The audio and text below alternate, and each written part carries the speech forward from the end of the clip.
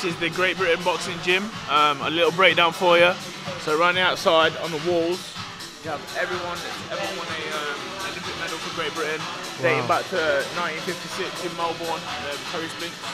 Also the great Taggart from Scotland, who won a gold and then a bronze.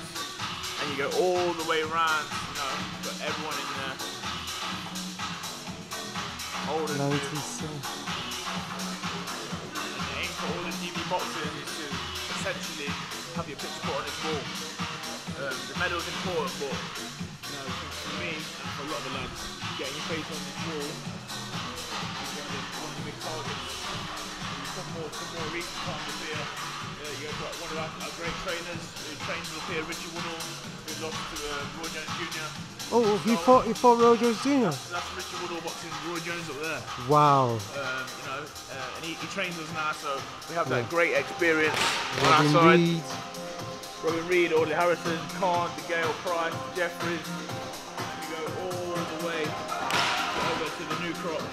Where's the new crop? Just okay. Just take it over. So your name is gonna be there, yeah? Picture. I'll show you my space in a minute. I'll be up there where the lion is. Where the lions, yeah? We'll get rid of the lion, man. Get rid of. I'm gonna put my face right there. Yeah. But yeah, we got the new crop here. Two-time Olympic champion Nicola Adams, Joe Joyce, Watsi. That's from Rio. Rio, yes. And then you have the London cycle. Nicola Adams again. You know, very fortunate to be up there twice. Not fortunate, very privileged to be up there twice. You know, yes. Great fight, great ambassador. Fred Evans, Olympic silver medalist. You might not know a lot about him, but that's one of the best fighters to ever come out of this gym. Well, whatever happened to him? Is it because of that problem with the law or that? He had a bit of trouble with the law and certain professional things didn't go as well as they should, but very, very talented. Yeah. Very good fighter from Wales. Anthony Agogo, he won his bronze, you know. He's having a few difficulties now, but real good fighter. Luke Campbell and Anthony Joshua, well, they speak for themselves, you know. Olympic gold medalist.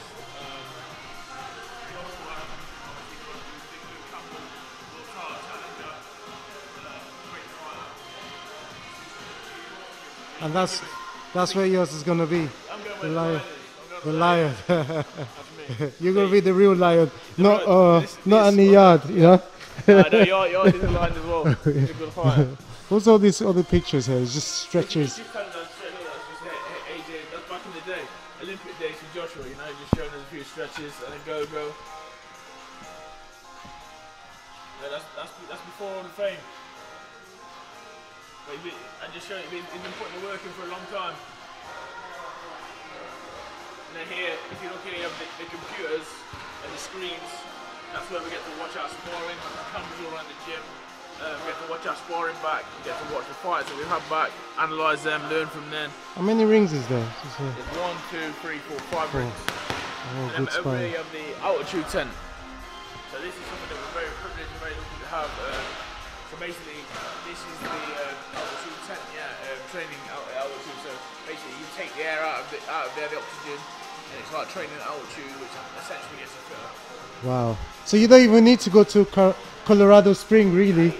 It's the closest thing you can get here, and then going up here, this is the altitude heart rate. So this is what we're trying. You know, we try and get as much high heart rate as we can get. You know, it's real tough in there. There's some good numbers on there. The likes of Peter McGrail at 101%. Wow. Where's your one? Mine now, I'm at 92%. 92. Not too bad. It's not too bad. Getting there. Getting building on it. So what's this? This is. That's the Alter G running machine. It's for to help come back from injuries. Okay. Sort of takes like zero gravity, so you get in there, you take body weight off yourself. Okay. You run it. There's no pressure on your shins, on your legs. All right. Okay. And that's the gym. Okay. Well, all the best and thanks for your mini tour. No worries. So this is where Joshua does his training camp. Yeah, who else does it here? Yeah, Joshua mainly in here. Then we just have the other lads move. Maybe some of the lads that's been on the program come back and do a bit of sparring with our lads. Yeah. You know, just help each other basically. Yeah. And it helps the young guys coming through. Yes, just to see. For them, you know? Inspiration, and not just the inspiration, good quality sparring.